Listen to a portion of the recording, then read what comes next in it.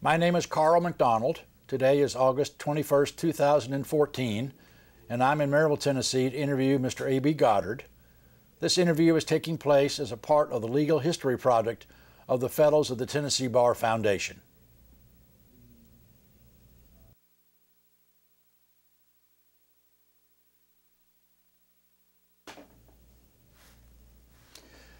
May we have your name, please, sir? Arthur Boyd Goddard. You go by A.B. to most people, is that correct? That's correct. You mind if I use A.B. when we visit today? Not at all. Your date and place of birth? July the 13th, 1925, in Knoxville. Why Knoxville? Well, my mother's doctor was Dr. McDonald, who was reared in Friendsville, which is located in Blount County, but his practice was in Knoxville, and his practice in hospitals was in Knoxville. And I was born in the hospital. Mother was a little older than most people were when I was born. Tell us about your paternal grandparents, the Goddards. Well, James Monroe Goddard. My grandfather had an affinity for naming his children after famous people, especially generals in the Civil War. And my grandmother was Tamela, and she was a French. What did your grandfather do? Well, he was principal at the Porter Academy for a while. He was a professor at Grant College, which turned out into being Tennessee Wesleyan College. And he was a farmer. Here in Blount County? No, in Loudoun County. Loudoun County, okay. What did your maternal grandmother, did she work out of the house? No, she had children. Okay. These famous names that you talked to your grandfather gave to, give us an example of some of those names, the generals that. One of them was Grant, and one was Burnside. And then, of course, my grandfather was Monroe, which wasn't a Civil War, but he was a president. Okay. What about your maternal grandparents? Who were they? And John Pickens and Jane Boyd. And John's mother was a sister to Sam Houston. And he had a grocery store on Broadway, and he hauled salted meat to Charleston and brought back furniture. And we have in the family some of the furniture he brought back. One was a four-poster bed with a trundle bed, which is a little low bed that fit under the four-poster. And my grandmother, Pickens, who lived with us for a while, slept on the four-poster, and Houston and I, when we were very young, slept on the trundle bed. Now, they had an empty room in front of the house, but they didn't seem fit to use it. Well, why did they want you and your brother Houston to sleep on the floor? Well, it wasn't exactly on the floor. There was a mattress, but it was close to being on the floor because it had to fit under the bed. And when I was born, both of my paternal grandparents were dead, and so was my maternal grandfather. The only grandparent I knew was the one that lived with us, and she was 9 years old when the Civil War started. So tell us about your father. Well, one other thing about grandfather. Oh, I'm sorry. Pickens. Excuse me. In 1900, he was elected the first Democrat sheriff of Blount County after the Civil War. The Republicans held their nominating process in a convention environment, and they walked through lines so they could be counted. And a great dispute arose that they were counting them twice. So that's the way he got elected, and then it was several years before anybody else of that party was elected. Now, Blount County is pretty much a Republican county, isn't it? Yes. So a Democrat being elected in There that... weren't many slaves in Blount County, only in certain families, and they were household slaves. There isn't enough flat land to use slave labor effectively. But there still were African-American slaves at that time. Yes. Here. Okay. Your father's name was Homer Andrew Goddard? Yes. When was your dad born? April 27th, 1891. Was he born here in Blount County? Yes. Okay. Did he have a nickname? Bully. Was it and he deserved it. Where did he get it? Where did the name come from? When he was growing up, he threw a boy's cap into the creek, and that they called him a bully, and it stuck. What did your father do for a living? He was a lawyer. Where did he get his education? Well, I don't know where he got his under high school education, but there was very little public education, and the Maryville College ran a preparatory school, and I'm sure mother and father both went to that preparatory school, which was probably at least the high school. College? Did he go to college? Went to Maryville College. Both of them did. Both of them graduated in 1912. Then he went to law school at UT and graduated in 1915. And then started practicing law? Yeah, well, he went to Chicago for 1/4 of a advanced education. But after that, he went to practice. He would solo practice or with Jansen Tweed, who later became a municipal judge in Ohio. And then he joined the firm of Gamble Crawford, and it became Gamble, Crawford, and Goddard. And are we still the remnants of that firm? Yes. Do we have any idea when that happened? Well, Duncan Crawford, who is the grandson of Judge Crawford, and I have tried to find out when they started practicing together, but we have not determined exactly, but we know that it's been over 100 years. Okay.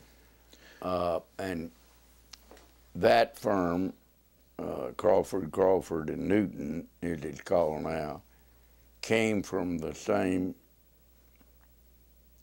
firm that Goddard and Gamble came from. When Joe Gamble, which was the son of Judge Gamble, graduated from law school, and that was about the same time that John C. Crawford Jr. graduated from law school, and it was felt that 5 lawyers in Maryville was too many to have in one firm, so the firm split. And Judge Crawford and John, his son, went one way, and Judge Gamble and Dad and Joe went another way. We started in the other side of the hall in this same location and have been here all the time. What did your mother major in at the college? I can't tell you that. What did she do when she finished the college? Well, she taught high school, taught mathematics, and she was the principal, part of the time at least, during her teaching years before she was married. My father thought he had to have $10,000 in the bank before he could get married. So it took him a while. Do you know when your parents got married? No, I do not. I forgot to ask your mother's name. Bell, Alice Bell. And she was a Pickens. She was a big. When was your mother born? June the 27th, 1891. Okay. And your dad practiced law until when he had a stroke, I think you told me? Yes, he had a stroke the same day I took the Bar Association exam in February of 1951. Okay, but did he continue to do some practice until he passed in 1960? No, he did not. He kept his connection with the Bank of Maryville. He was chairman of the board and on the finance committee, which met every week. But he didn't do any practice or any office work as a lawyer. Sometimes we would take him some documents to look at that we had drafted, and he was never very complimentary. Did your dad hold public office anywhere? Well, not unless you characterize the attorney for a municipality as a public office. He was the original attorney for the city of Alcoa. He was the attorney for the city of Maryville at times, and also the attorney for Blount County, and was on the first constitutional revision committee that was appointed by the governor. Tennessee had the oldest unamended constitution of any state in the Union, and he was on that committee, as well as one of my professors in constitutional law at the University of Tennessee. Did your mom teach school at different times? Well, she came back during the war, Second World War. Teachers were hard to find, and she taught those years at Everett, with Bob Davis was principal at that time. Now, you had a brother named Houston Monroe. Yes. When was Mr. Houston born? January the 1st, 1927. And you all were raised together here in Maryville? Some say we were. We were not very good children. Should I ask about that, or should I go on? Well, there's one story that may bear repeating.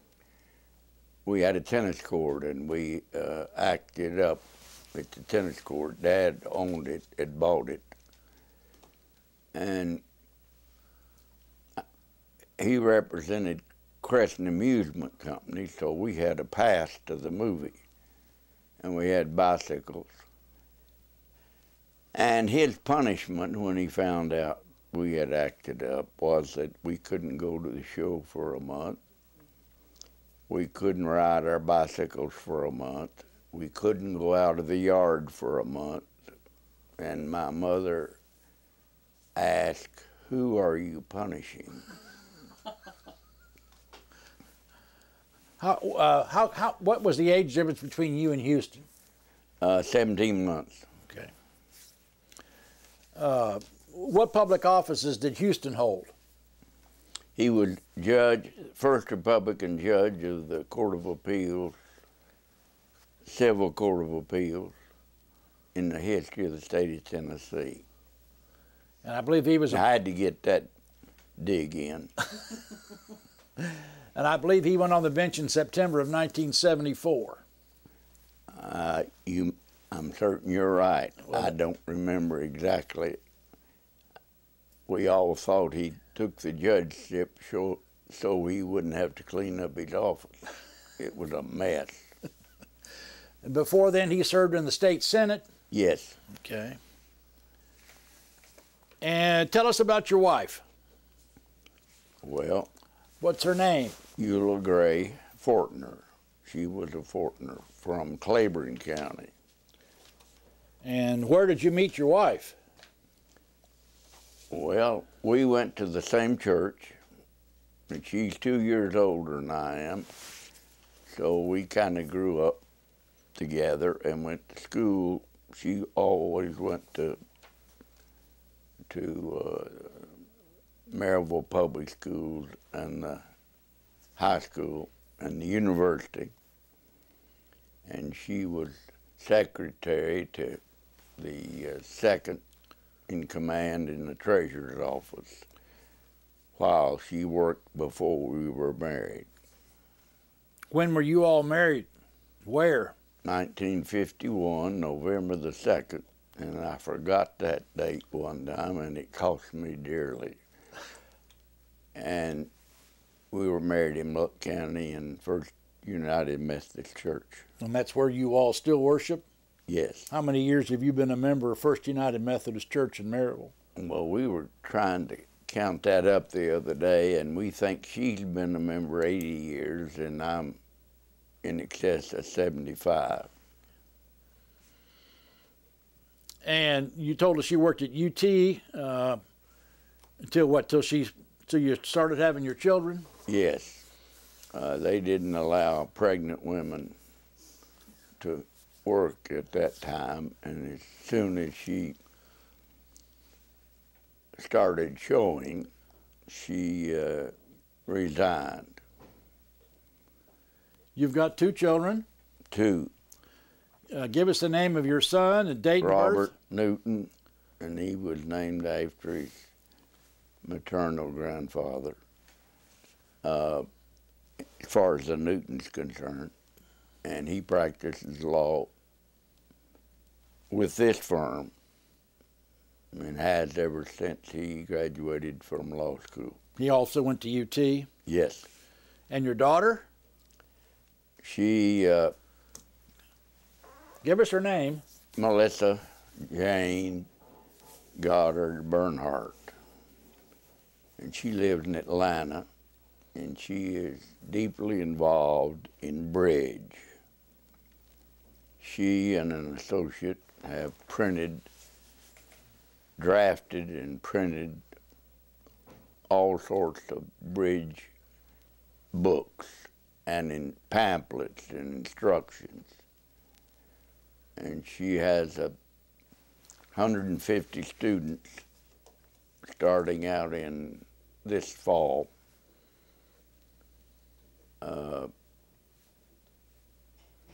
In different classes. Do you play bridge? Yes.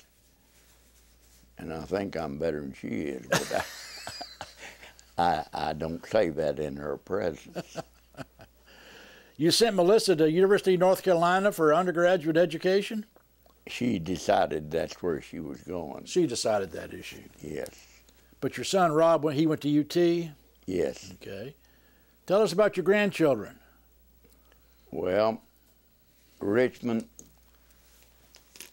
is some kind of stock analysis, but he's not practicing that. He's with a reclamation firm that buys up property that's been contaminated, and they clear it and resell it. And he was recently married. Where is he living now? In Atlanta. And where did he get his education? It was at He Vanderbilt? went to Vanderbilt. Okay. Does Richmond have a brother? Yes, Andrew, and he went to SMU in business school. He had some handicap, but he was able to excel in math. And so he took the business degree, and they have a 5-year program, and they have mentors in business, and he is now a CPA. He took the exams and passed all of them the first time, and we were rather excited about that in view of his limitations. And he has a bride-to-be that also went to SMU. Her parents live in Atlanta now. She did not live in Atlanta, but Andrew met her there, and her name's Sarah. And she is also a CPA with a different firm, both national firms, but I can't tell you the name. But they both asked for transfers to Atlanta because they wanted back there. And that's where they're going to be married, and they were both granted transfers. And Andrew's working in Atlanta now, and Sarah's still in Dallas, but she's coming back before the wedding, which is supposed to be in October. Okay. And what about Rachel? Rachel's in Hawaii. She's has her doctor's degree in anthropology. Her husband has his doctor's degree in some other field, but it's close. And she is expecting a child. She's 6 months pregnant. You were raised in Maryville? Yes. Graduated from high school when? 1943. I was the class president of the senior year and was either the valedictorian or the salutatorian. And since I can't remember which, my inclination would be that I was second. Then where did you go? Did you immediately go over to UT to go to school? Yes, during the first summer quarter of 1943.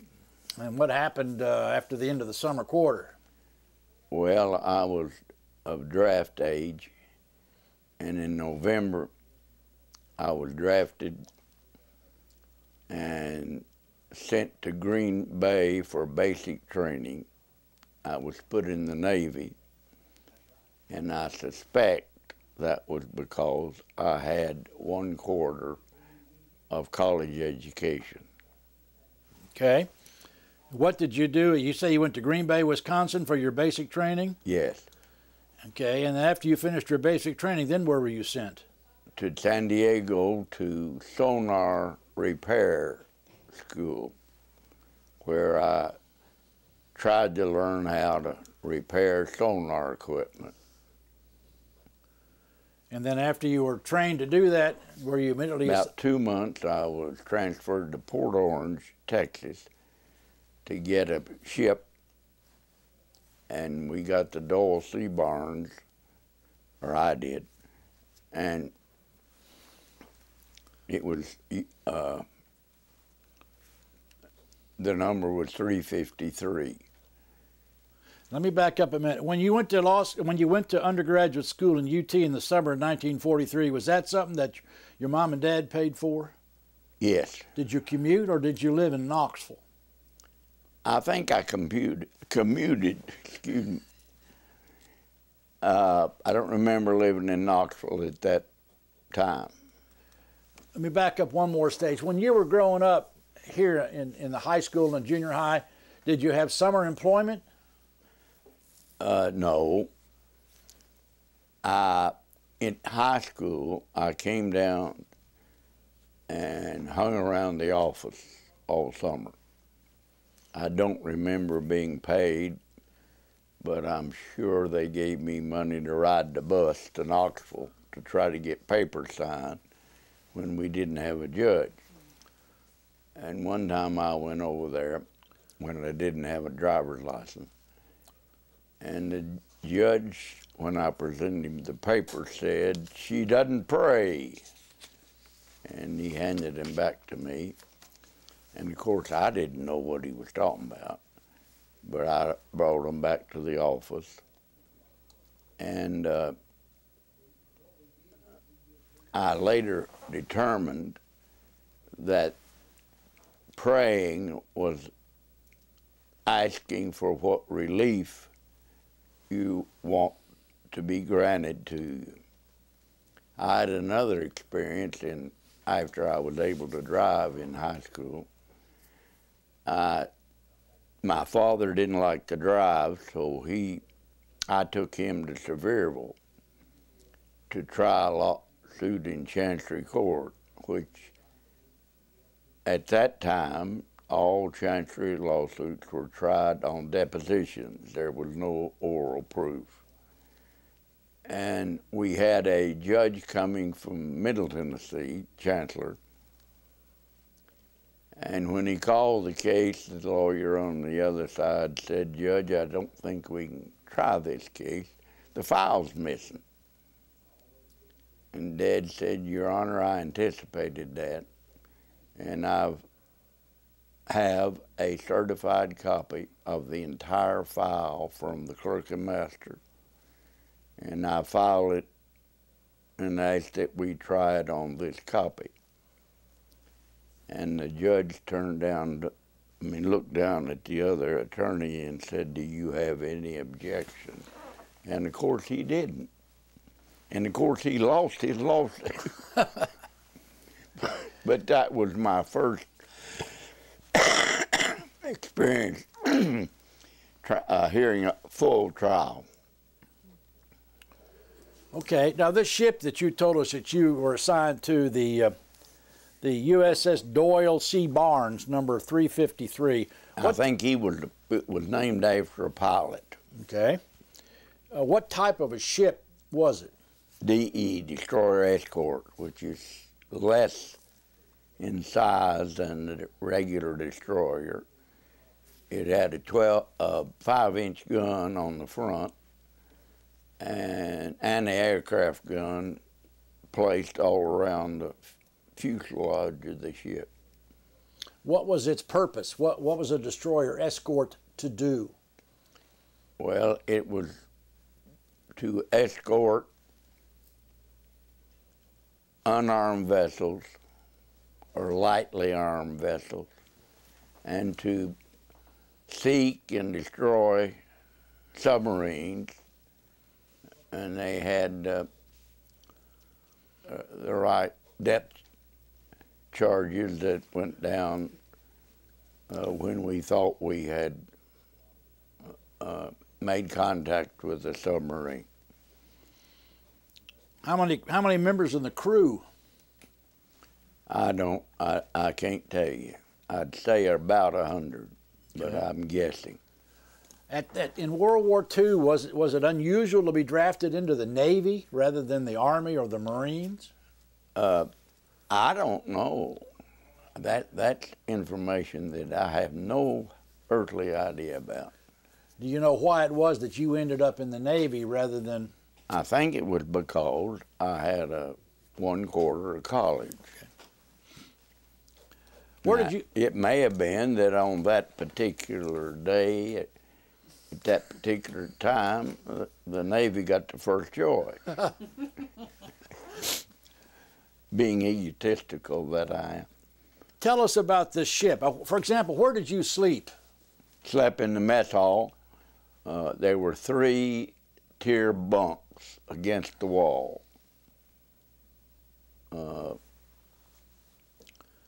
That were very hard to sleep in. When we were in heavy seas, they served the meal on a aluminum tray. And when the people would load up and come to their table and put the tray down so they could sit down, it might hit the ceiling the next time, and of course it was just a loblolly of food all over the floor. Fortunately, we weren't in that kind of weather very often. How was the food? Terrible. The best food we had, most of it was reconstructed. Eggs and cabbage, I remember. But the best meal we had was on Saturday, because they served us baked beans and cornbread, and there wasn't much way to mess it up. Did you all see what I would call combat? Were you? Not much. We were after we went on our shakedown cruise to Boston, we went through the Panama Canal and straight to Southwest Pacific. And we were first engaged in escorting supply ships to Leyte Gulf in the Philippines, because that's where MacArthur had landed not too long before. And we had an interesting story. We were the lead ship of a squadron of 6 DEs. And we were coming back from a run up to Leyte Gulf, and we saw this vast array of ships of all sizes and description on the horizon. And our captain, four-stripe captain, who was over the whole squadron, had the signalman to signal the what I think was a battleship, destination and estimated time of arrival.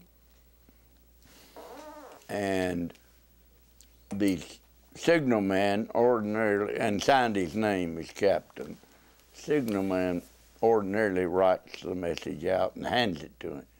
But this was so good that he read it aloud so we could all hear it. And the reply was, "None of your damn business."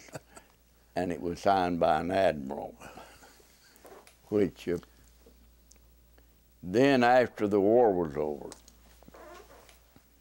we went to Manila, and we went to Borneo, and they had a piece of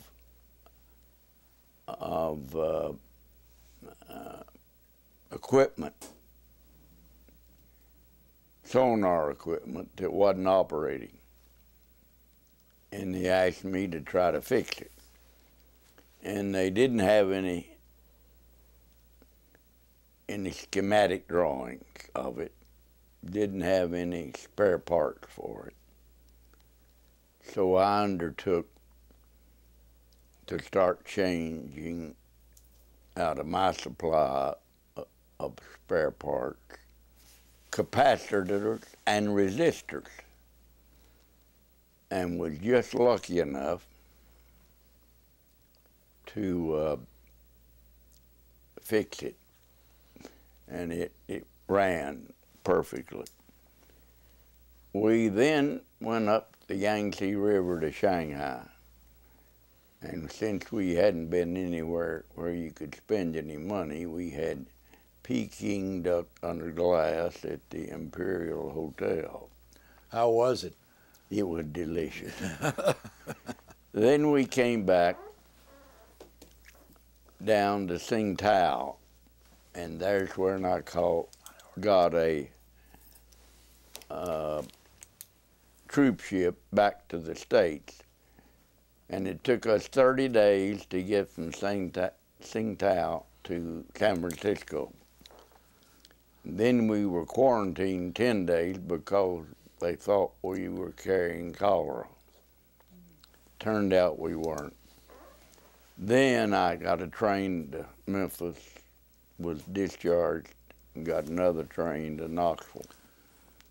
When were you And that was the end of my service in March of 1946. And on your return, then what? Well, I started back in school immediately on the GI Bill of Rights, and they paid the tuition and books and supplies and paid us $50 a month.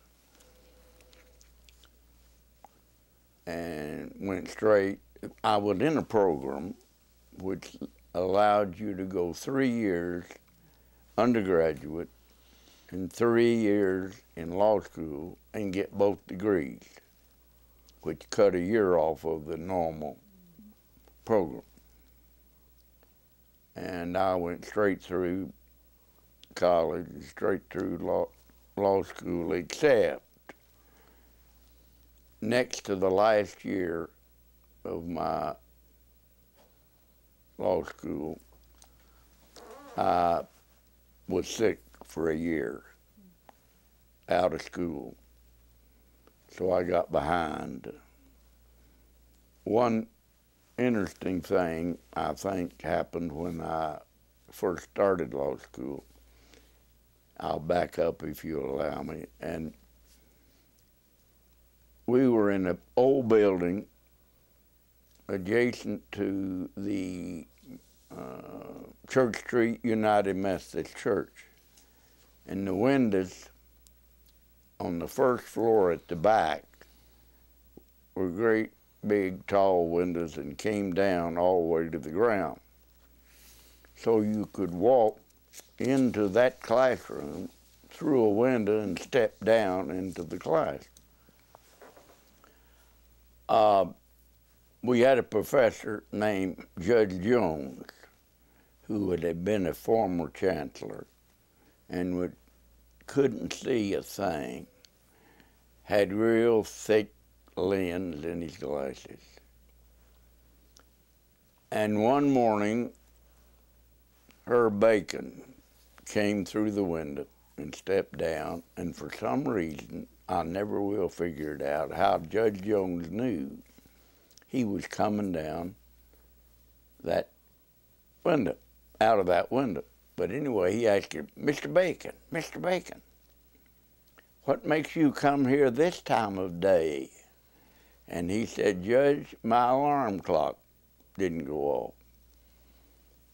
And the judge said, Mr. Bacon, any man that will predicate his destiny on the infernal workings of an alarm clock will never make a living practicing law.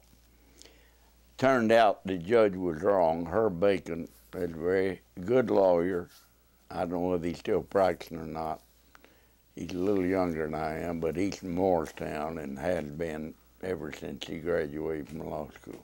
Let me back up a second. When you went back to school, did you commute or did you live in Knoxville? Well, after the war, my brother was in school too. He didn't go year-round, and he didn't go to the war, so he was a little ahead of me. And we rented a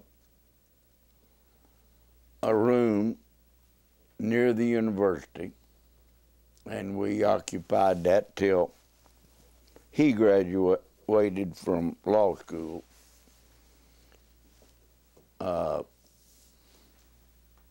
And we ate at various cheap places with $50 a month. But we could always go down after we'd studied at night to the Toddle House and get chocolate pie, which is the best thing I know. You graduated from law school when? In March of 51. When did Mr. Houston graduate from law school? I think in August of 1950. Okay. Which made me the low man on the totem pole at Goddard and Gamble. How long were you the low man on the totem pole at Goddard and Gamble? Till you came. Well, that was September of 1974. Yes. And when did you come? In 51.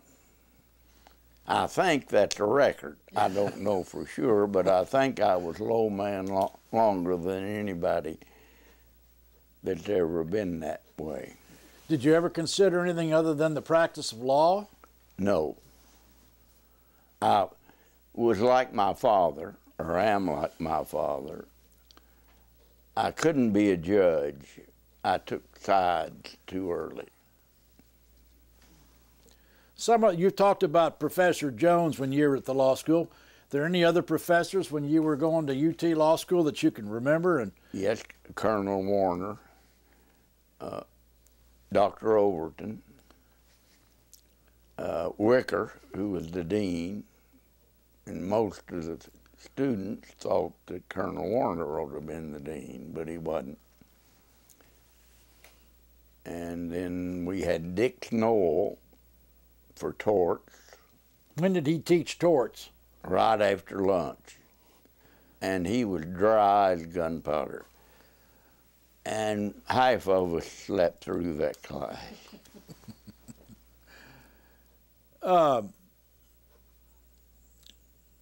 You talked about classmates, Mr. Bacon and Mr. Houston. Remember any other of your classmates or fellow students when you were in the law school? Yes. But my limitation on remembering names, there was this one boy named Smith Jones, and I went to school together. And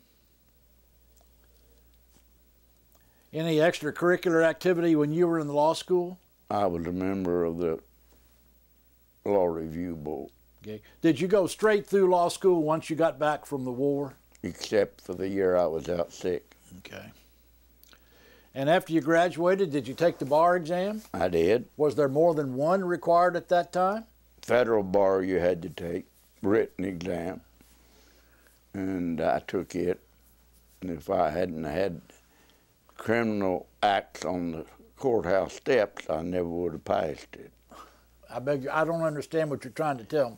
Well, you could manufacture lots of crimes that were committed on the courthouse steps that were federal crimes because of where they were committed. Okay. And that helped me get through that procedure. And you became admitted to practice in March of 1951. And when I was admitted to practice in federal court, I was immediately appointed to represent somebody. How did that work? Well, fortunately, since I didn't know much about what I was doing, the matter got resolved and I never did participate. Never got reappointed in federal criminal court? Never was appointed again in federal court. Was it predestined that you were going to be joining Goddard and Gamble? Yes, I think so. Father, as I said, had a stroke. And I think he and Mose and Joe was the oldest. Joe was 20 years older than I was. Mose was 10 years older than I was. Now we're talking Mr. Joe Gamble and Mr. Mose Gamble. Right, Judge Gamble's two sons. Okay. And they took us in, Houston and me both, and we practiced as a firm. We didn't do a whole lot of things individually. Any time that they were alive, we usually sent two people out. When I started, we went to work at 8 o'clock. We went home at 5 to eat supper. We went back at 7 and worked till 9 or 10. 5 days a week? And half a day on Saturday. You joined Goddard and Gamble March 31, 1951? Yes. And you retired from Goddard and Gamble March 28, 2014? Yes. calculate that to be about 3 days shy of 63 years. Yes. When I started practicing law, I started checking titles.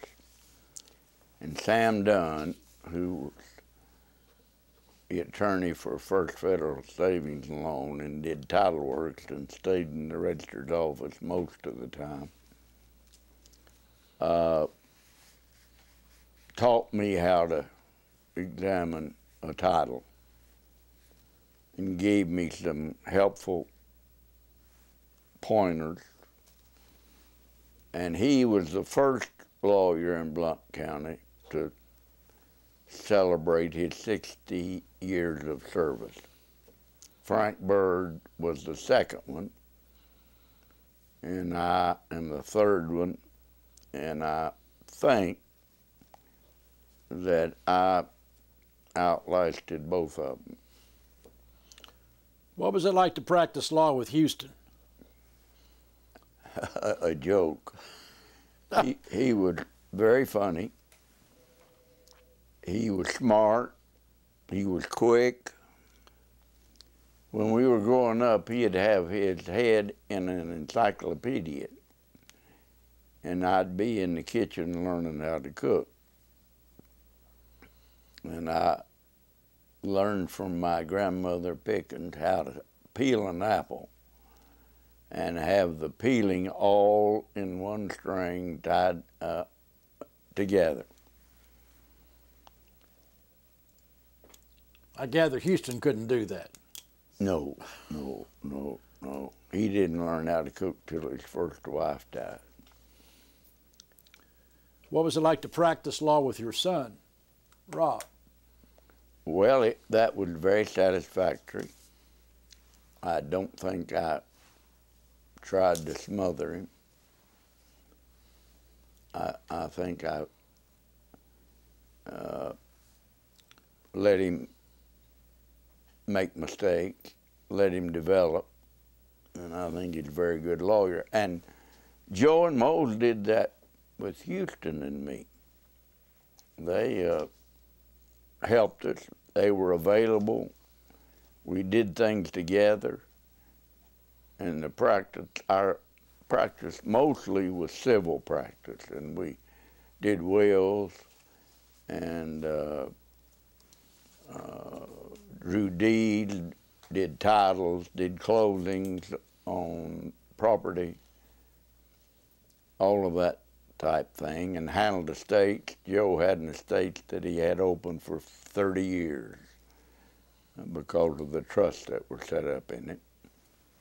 And I had one case that was on a decedent who I'd prepared the will for, and she wanted me to be executor. The only problem we had is she died in China, and trying to get a body back from China was a major undertaking. It took a month or so to be able to get that body home. But you were successful. Yes. What was it like practicing law in a small city next to the larger city of Knoxville? Did y'all get over there much? Every once in a while, we would have a case in Knoxville. We had one case over in Knoxville that I was helping Joe Gamble try, and it was a slip and fall case in the one of the five and dime stores in Knoxville, and Hodges and Dowdy were defending. And about halfway through the trial, they came up to us and started negotiating. They wanted to settle, and we did settle it. And we come to find out that there had been two slip and falls at the same place in the same store, and they had sent Hodges and Dowdy the wrong file, and their witnesses didn't know a thing about our client, never saw her before. So they were trying a different lawsuit than you all were trying. Yes. Did you settle it? Yeah, we did. We did, yes. Was there any competition between you and Houston practicing law here? There was only one time that we got mixed up on representation, and that was between Houston and Mose. Mose turned up at Sessions Court on one side and Houston on the other, which was slightly embarrassing. And of course, they both withdrew immediately. But we didn't have much competition between, we were all in the same boat. What about criminal cases? Because this would have all been before public defenders came along. Oh, yes. Well, criminal law turned out to be not one of my loves. We were appointed by Sue Hicks, who the ballad of a boy named Sue was written about. I wonder if Johnny Cash knows that. Yeah. And the judge would appoint you and say, go out in the hall and talk to this fella, and we'll be ready to try your lawsuit in about 20 minutes. And there wasn't any change. We had one case that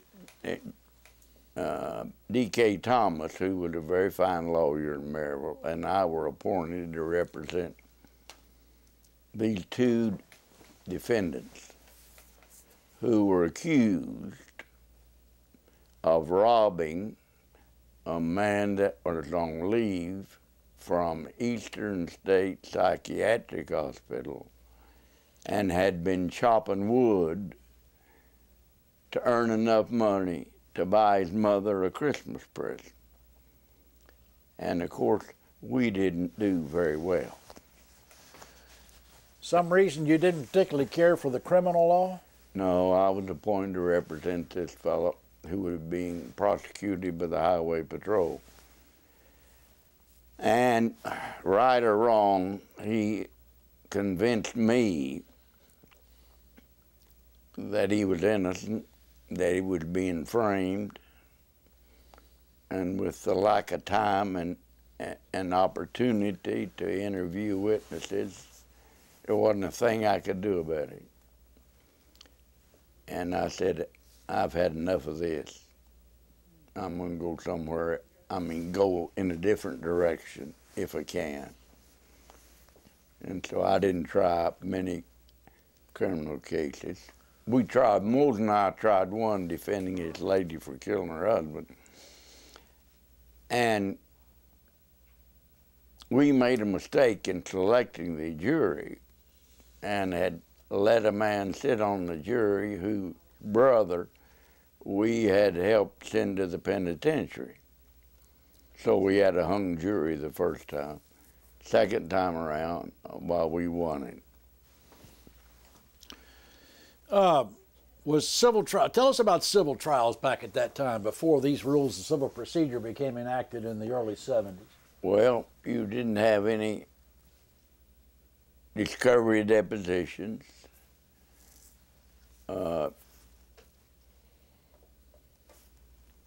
And we often left our client over here in the office for fear the plaintiff would put him on the stand and prove their lawsuit when they couldn't prove their lawsuit otherwise. But it was a bad situation. Justice had been served by the new rules and the discovery and the opportunity to find out what the truth is. It makes the litigation a lot more lengthy, a lot more expensive, but it's been good. When I started practicing, we only had 18 members of the bar, and of course you knew everybody, but we didn't serve notices on anybody. We didn't try to take depositions without trying to find an agreeable date. We didn't take default judgments or try to take default judgments unless we had worn the other party out before we did anything like that. We tried to be agreeable. And because, you know, if you were mean, things would come around, and after a while, you'd be in the same position. So we got along collegially very well, I think, when I started. We've been at this about an hour. Why don't we just take a break for a few minutes? Is that all right? That's fine. Am I doing too detailed?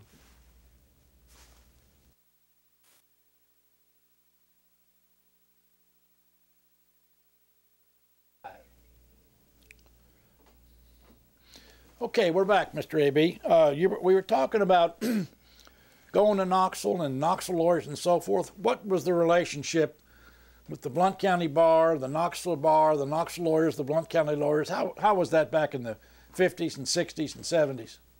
Well, we had a pretty good relationship with most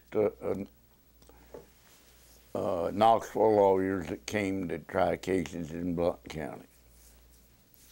Our practice had been established that we went to Sevier County quite often, Monroe County quite often, Loudoun County quite often. We went to Knoxville, but we didn't go beyond Knoxville. We just didn't have any practice there. And of course the federal court was in Knoxville, and we had to go there to try any kind of case that was filed either by us or somebody else. And I thought the Knoxville lawyers thought we were reasonably adequate, and we thought they had some good lawyers too. There was some jealousy about them coming over sometimes and taking our cases, and the usual animosity, but not deep or serious. At that time, was it common for Knoxville lawyers to often use Blount County lawyers to pick juries over here? That was done quite often. We had this one case where we're in a will contest, or will interpretation, where the man had drawn his own will. And Judge Buford Townsend was delivering his opinion, and we didn't have a court reporter. And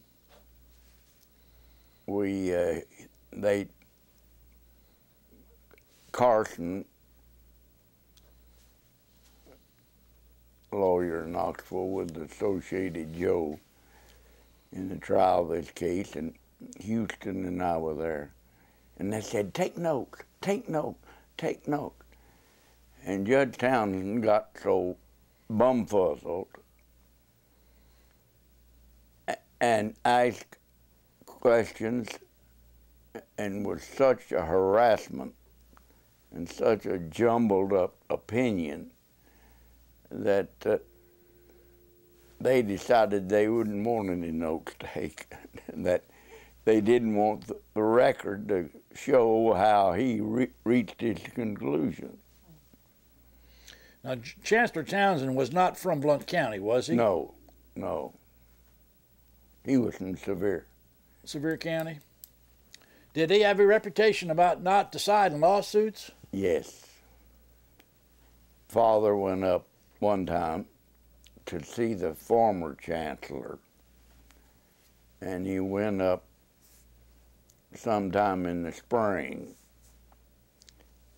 and he said if Judge Townsend starts deciding his lawsuits right now, he would still be at it late summer, but it didn't do any good. And when he got off the bench, there were a bunch of files missing. and he had traded cars. And they started looking for his old car, and it was still with the dealer and hadn't been sold, and they got in the trunk, and they found a bunch of files. Of course, they weren't appeal files. They were original files in the Chancery Court. And he told, the rumor is that he told his successor that a certain case he could not decide because the chancellor had promised both sides. Now that may be not what you want me to answer, but we did not go very often above Knoxville. Were there any Blount County judges? I mean, the chancellor you said came from Sevier County. Was the circuit judge from here or the criminal judge from here, or did they also ride a circuit? They rode a circuit, but the criminal judge was from Monroe County and Sue K. Hicks, and the civil judge was Wayne Oliver. Now, Judge Oliver was from Maryville. Yes. Okay. Cades Cove, he'd let you know. A part of the Oliver family from Cades Cove. Yes, his father was a hard-shell Baptist preacher and a postman, delivery man. How were these judges back in the 50s and 60s? Judge Oliver, Judge Hicks. We already talked about the chancellor, but... Well, they were pretty good. I didn't like the appointments they gave us. No time to prepare in criminal cases. And Judge Oliver was fair, we thought, but as father said, when he was wrong, he was the wrongest wrong of anybody he ever saw. As an example of that, we had the obligation of acquiring by condemnation or purchase the rights-of-way for the Foothills Parkway, which ran from Wallen down to the Tellicoe River. And we tried one, and the engineer didn't take our witnesses to the right tract of land. They never saw the tract of land. And when they testified, there wasn't any trees on it. And when the defendant took the stand, they had photographs showing big trees, and we were just clobbered. So then we tried one on the same project with the same lawyer on the other side, which was Ron Mears Jr.'s father. And we did see the right track. We had a different jury, and the verdict was considerably less. And Ron filed a motion to grant a new trial on the grounds that the verdicts were inconsistent in the two cases, which we thought was spurious. And we gave every reason. We argued it at Judge Oliver's home on Saturday morning. And we argued everything we could think of why there wasn't any precedent for granting a new trial because one case didn't jive with the other case as far as the verdict is concerned. And Judge Oliver, we could tell by his actions that he was about to buy that argument. So finally I thought of the idea of asking him what he would do if they had been tried in the other order. That is, the low one first and the high one second. Would he grant a new trial to reduce the verdict in the second one? And I think he finally realized that he was on thin ground, and he denied the motion. Joe and Ray Jenkins were trying a lawsuit. Burdine was our client, and it was right after Ray got back from the Army hearings in Washington. And our client, Burdine, was accused of shooting into the house of his neighbor. And Houston and I were hanging around just because it was Ray, and we wanted to learn all we could. And we were back in the library getting ready for the trial the next day, and Ray turned to Houston and me, and he said, "Now, you're going to be there tomorrow, aren't you?" And we said, "Oh, no, we're not going to be there." Oh, he said, "Yes, you are. If we lose it, we want somebody to pack it on." But anyway, they got in the middle of the trial, and they called Mr. Burdine's wife. And his defense was that he was shooting at a dog who was disturbing his wife, who was sickly. So we called her to the stand, and the courtroom had double doors on the side with the jury in 2 rows facing the judge. And we looked up, and here the 2 white-coated gentlemen were pushing a stretcher into the courtroom with Ms. Burdine on it. And Judge Sue Hicks hit the ceiling. And he said, "Can't she get up?" And Ray said, "I don't know, Your Honor. I'll ask her." So he leaned down and said, "Little lady, can you get up?" She said, "No."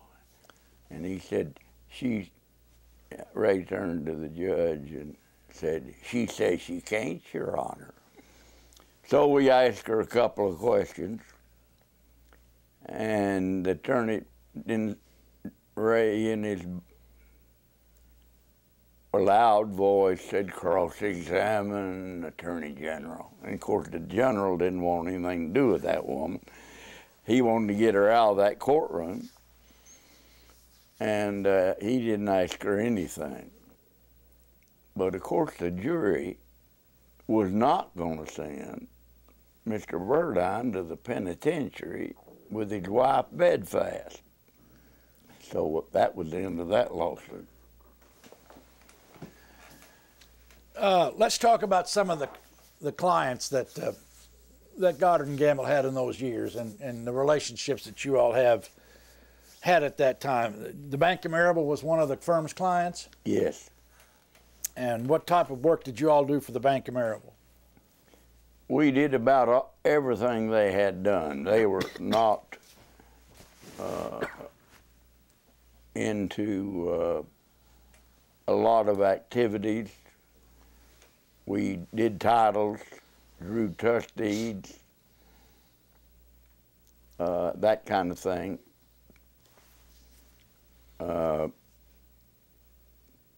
Filed their lawsuits, defended their lawsuits? Yes, yes. And after you got here, you defended some of them, or brought some of them on bankruptcy matters. And our representation, Dad was chairman of the board when he had his stroke and stayed till he died, and I was elected to the board the next year in January. And I stayed until Joe reached retirement at 70 years. And then I became chairman of the board. And Billy Adams was the president, and he had split the stock. Originally it sold for $400 a share, and he split it several times and expanded the operations of the bank. And First Tennessee wanted to buy First Tennessee, and our holding company, of course, owned all the stock in the bank. And I was involved in negotiating that sale. The stock had been selling for $25, and they had finally offered $110, in which I knew that I could not defend not taking that offer, if you excuse my double negative. Billy Adams wasn't too in love with First Tennessee, but we did complete the sale in 1983, and after that I was no longer chairman because we didn't own the bank. Now, Mr. Adams became the commissioner of banking at the time the Butcher Empire fell. Yes, he did, and sold that to First Tennessee. Same bank apparently he didn't like too much. Yes, but it didn't matter over there. I understand. How much work is there when you're serving as the chairman of the board of a bank? I mean, is there a lot of time involved in that? Well, there was a finance committee that had to approve loans over a certain amount, and it met weekly on Wednesday. And I was presided at that meeting every Wednesday, and presided at the directors meeting, which was once a month. And of course, we met with the president in talking about, or the other officers of the bank for that matter, talking about loans and what they need to do to get them in shape to be approved. And it took some time. It was not a full-time job, but it took some time to do that. And one of the other clients, still clients, Blount Memorial Hospital. Tell us about that relationship. Well, the hospital was a joint effort of the City of Maryville, City of Alcoa, Blount County, and the Aluminum Company, and a public subscription of money and the donation of labor to accomplish its beginning. And a member of our church gave $50,000 in 1947, which was a lot of money. We passed an act of the legislature which granted the county the right to build and operate a hospital, or to form a corporation to operate the hospital. And we were able to contribute to that effort because we were attorneys for all four entities. We didn't do all aluminum companies' work, but we did workers' comp settlements and that kind of thing. And that was in 1947. And the board, the charter was obtained, and it was signed by representatives of all three governments. And the bylaws, the charter provided that the directors would be elected, 4 from the county and 2 from each city and 1 from Maryville College. The idea being that the county couldn't control it, the 2 cities couldn't control it because they had to have the college vote. The county and 1 city could control it, but we didn't think that was likely, or they didn't. I wasn't in the firm till 51, 4 years later. And then in the beginning, the three governments put money into the operation of the hospital because it wasn't making enough money to operate itself. After it got on its feet, it operated successfully till they issued some bonds, county did, that the hospital was obligated to repay. But the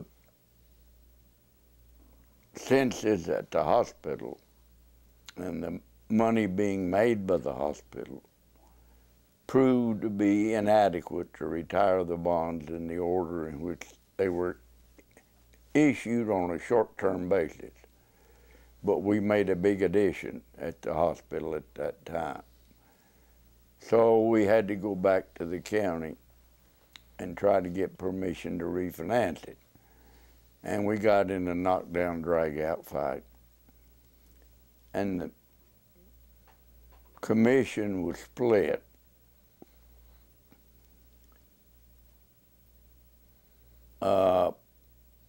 Right down the middle, so that there was an equal number of people for and an equal number of votes against.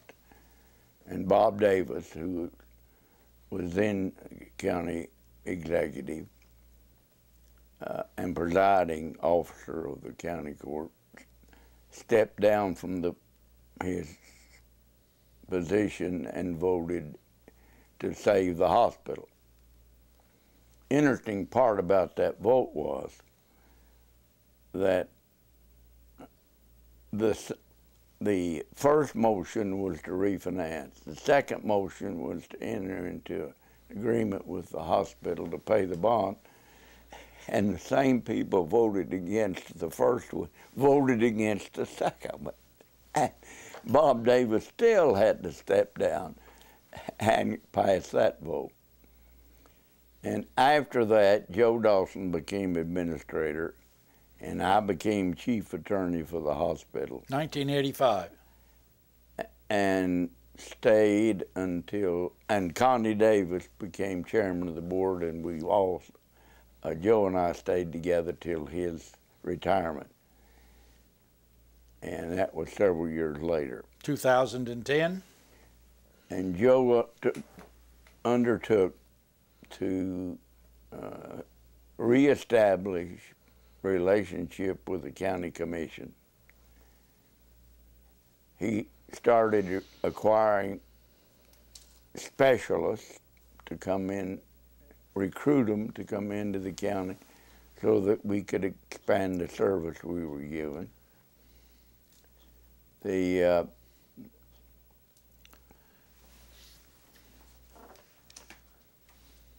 During the process, the legislature passed an act known as the Metropolitan Hospital Authority Act, which gave the hospitals broader authority than they had as a government to compete with private hospitals.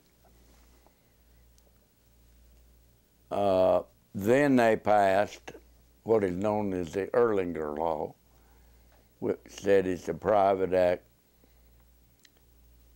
Metropolitan Hospital Authority. So the 13 hospitals that were government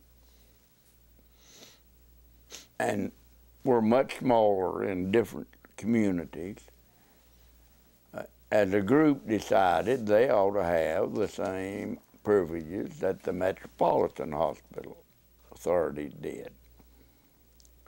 So I talked to the fellow who was preparing the bill in Nashville, and he had prepared it to be effective for any hospital that was created by the legislature. Well, we weren't created by the legislature. The legislature authorized us, so we got that changed and got it passed. Joe Dawson wanted some way to pay in lieu of taxes to the government, as other hospitals were doing.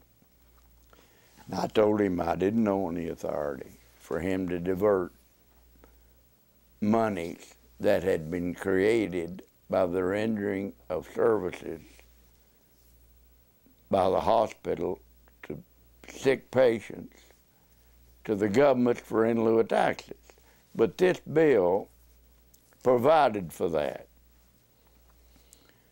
But we didn't get in the act the fact that no property of the hospital was real or personal was taxable. So we tried to get an amendment, and two senators one on each side, agreed and announced on the Senate floor that they'd agreed that the act would be amended so that the property owned by the hospital authority in the county of origin would be exempt, but any outside the county would have to go through a procedure with the State Board of Equalization. Were y'all finally able to get that resolved? Finally. We couldn't get our legislatures to do what I thought they ought to have done, and that was correct the mistake that was made in the passing of the legislation. I want to go back to something you talked about serving on the Budget and Finance Committee of the county, and when you were on the Budget and Finance Committee of the county, what did you all do to try to take care of the county debt that ended up before you had to build these new 2 high schools in the county back in the late 1970s? Well, excuse me, I was employed by Asher Howard as the attorney for the county judge, and he appointed me to the Budget and Finance Committee. And they tried to convince me, they being several people, that I couldn't get along with that Budget and Finance Committee. Ken Tippins and Snag Hayes were Democrats,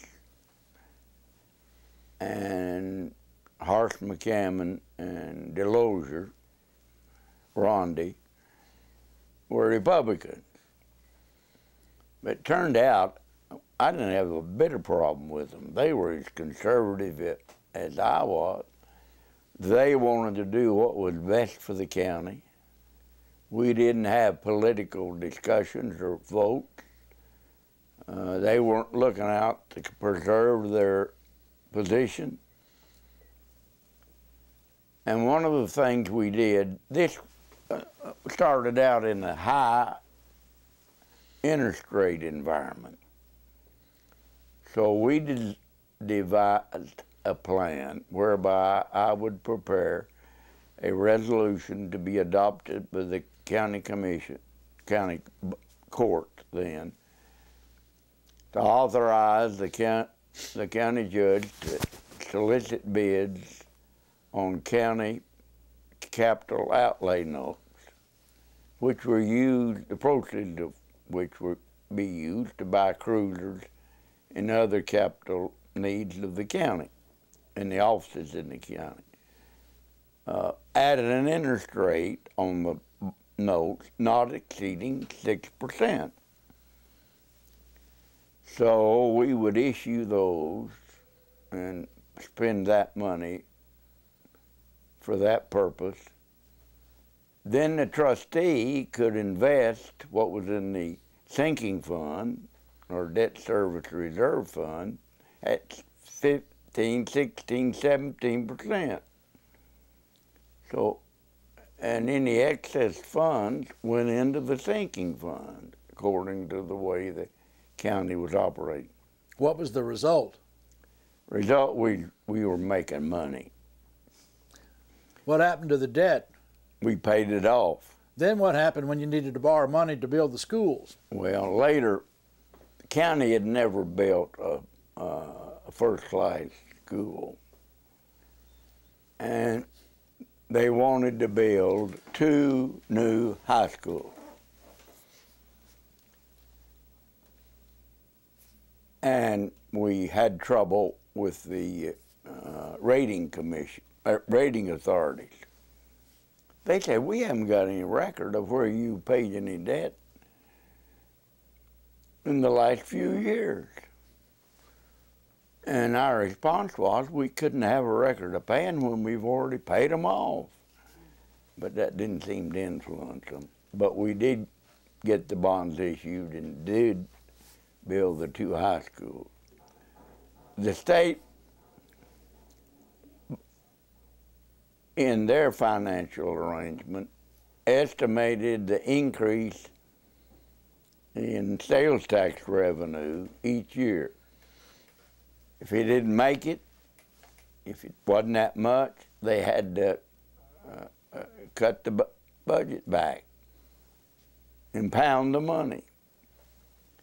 So we adopted a plan of estimating the budget based on the sales tax collection from the previous year, knowing that any increase over that could always be spent. There was always need for money. Well, the state didn't like that. They thought that was awful. Oh. But we didn't ever have to impound any money because we were never overestimated our revenue. Now, you mentioned the Budget and Finance Committee had 2 Democrats and 2 Republicans. What were you?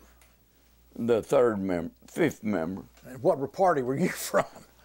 Well, I have been a Republican all my life. Should I ask you why? Well, I got it by inheritance. My mother was a Democrat and a Presbyterian, and our family was Republican and Methodist. We persuaded Mother to become a Republican. She did join the Methodist Church, but she never became a Methodist. She was always a Presbyterian. I know that you served as general counsel for the hospital from 1985 until 2010 when Mr. Dawson, its administrator, retired. What was the financial situation of the hospital when you started as general counsel in 85 and when you retired in 2010? Well, the financial picture was very bleak. We got hit with a $50,000 lawsuit a few days after Joe took office because of the discharge of certain nurses because we didn't have the business to need their services. And that was worked out. And as I said a minute ago, he began to improve our relationships. He began recruiting specialists, expanding the services that the hospital offered. And our reserves were very minimal when he took office. And when he retired, they were $150 million. $150 million, excuse me. And I was pleased to be a part of that operation and contribute what I did.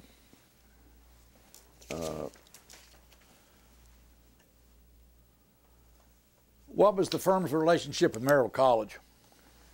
Well, we were the attorney for the college.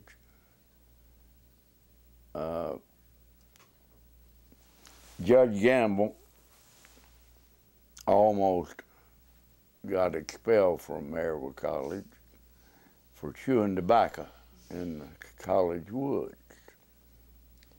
And Joe was a great supporter, Joe Gamble was a great supporter of Maryville College. And he was on the board. and he's buried in the college cemetery. He and his wife. And all that relationship lasted certainly as long as Joe was alive. Yes. Okay. Yes, it did. You've talked about a lot of these investments and high finance issues. Where did you get your expertise to be dealing with these large sums of monies and coming up with these plans to save money and make money and leave the entity in better shape than it was when you found it? Well, I guess part of it was just damn fool luck. We were in a high rate environment, and the bonds that we were asking the county judge to solicit bids for were tax exempt. And so the entities that loaned the money didn't pay any taxes on those bonds. That's why they would buy them at 6%.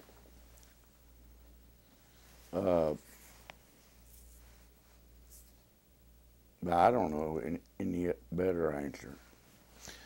Before I get into your community activities and career overview, there was one case that you and I talked about with regard to when you and Mr. Mose were dealing with the Contribution Among Tortfeasors Act, and a rather interesting story with regard to that. Would you relate that to us, please? All right.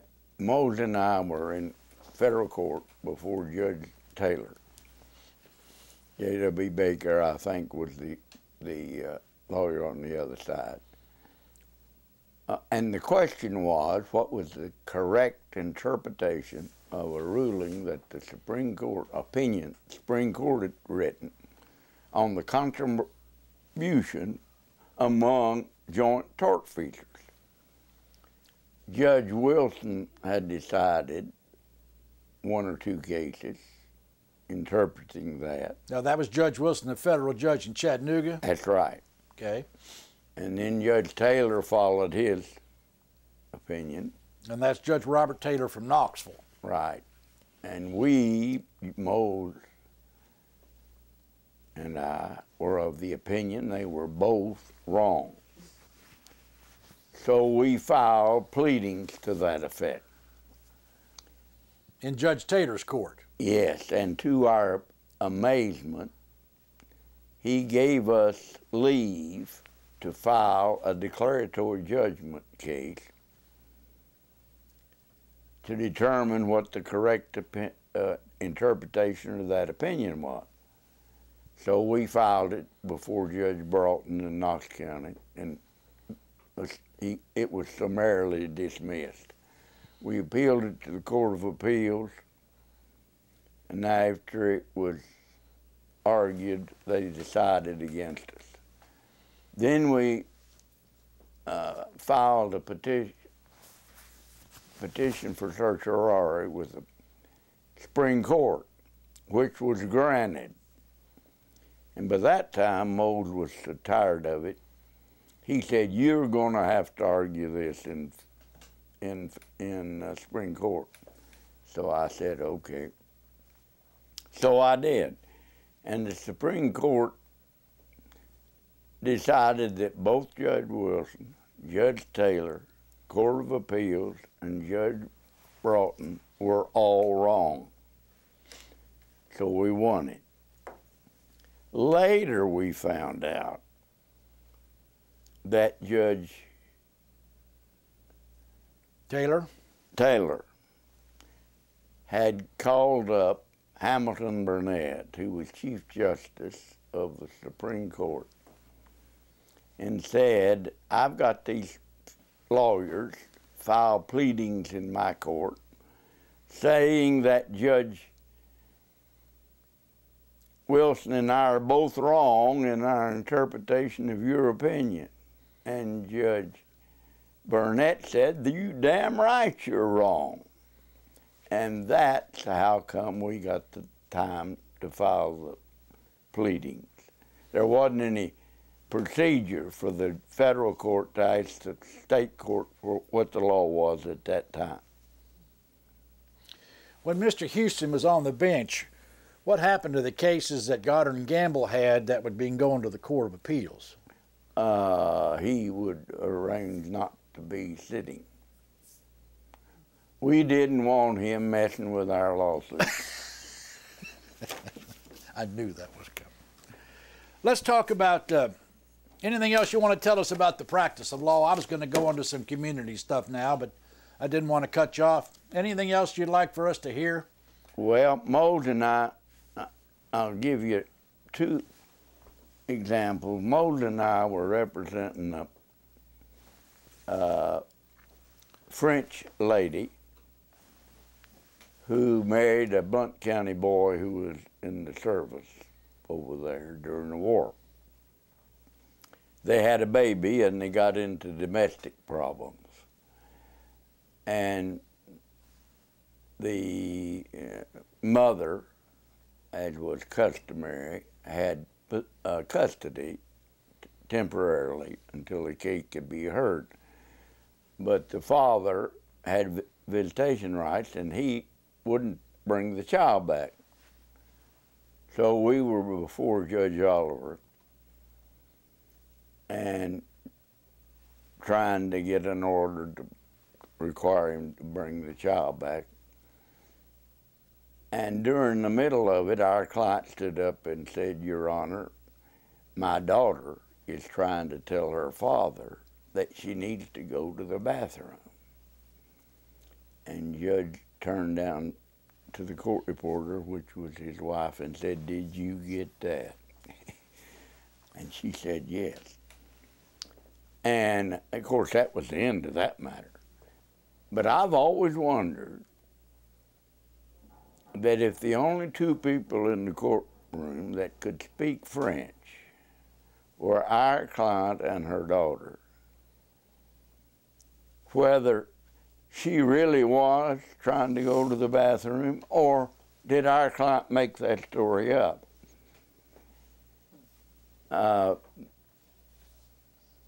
Another interesting case I tried by myself, and it was late in life,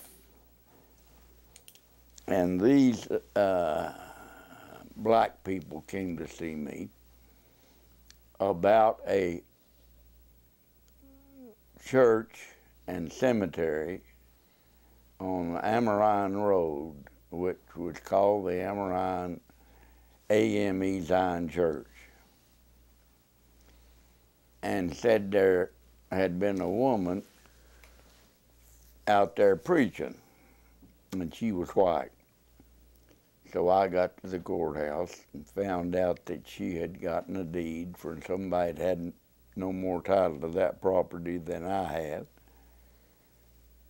And I found out that that was part of the property that a black family had owned after the Civil War that later became Asbury Acres in their development. And there wasn't any deed to the church, for the church or the cemetery. So I formed an organization of, people who had folks buried there, or knew folks buried there, or had attended services there, had any connection with the cemetery. We weren't interested much in the church. But I couldn't win a lawsuit on the weakness of my adversary's title. I had to win it on the strength of my own. And my clients had no more claim to the property than I did, or the defendant.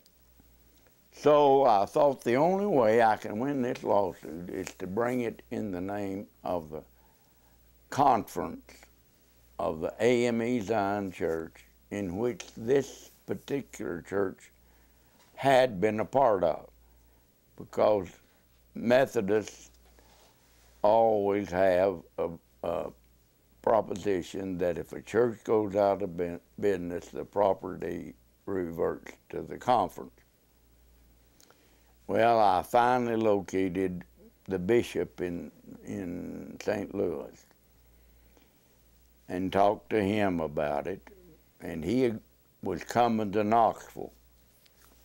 So I went over there to meet with him and try to convince him to let me bring this lawsuit in the name of the conference, with the understanding that my client would pay for the trial of the lawsuit and the cost of the cause.